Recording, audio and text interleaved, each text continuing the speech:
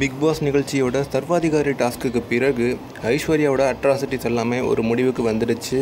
ஐஸ்வர்யா வீட்டுக்குள்ளே இருக்கிற கண்டஸ்டன்ட்ஸ் மட்டும் இல்லாமல் நிகழ்ச்சியை பார்க்குற பார்வையாளர்களையும் ஒரு வழி பண்ணிட்டாங்க அப்படின்னே சொல்லலாம். தொடர்ந்து பிக் பாஸ் நிகழ்ச்சியோட பரபரப்பான நிமிடங்கள் முடிவுக்கு வந்தாலும் அடுத்த பரபரப்பாக இந்த வீட்டை விட்டு யார் வெளியேற போகிறா அப்படின்ற ஒரு கேள்வி கமல் சாரோட கையில் தான் இருக்குது.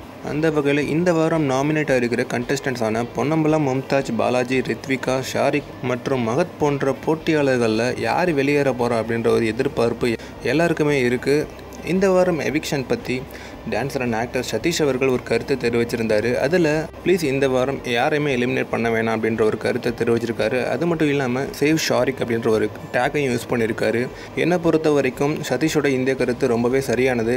ஏன்னா மற்ற போட்டியாளர்களுக்கு ஃபேன் பேஸ் அதிகமாக இருக்கிறதுனால ஷாரிக் தான் இந்த வாரம் வெளியே போகிறதுக்கான சாத்தியம் அதிகமாக இருக்குது. அப்படி வெளியில் போனார் அப்படின்னா ஐஸ்வர்யா தன்னை பகைச்சிக்கிட்டதுனால தான் ஷாரிக் வெளியில் போயிட்டார் அப்படின்னு நினச்சிப்பாங்க.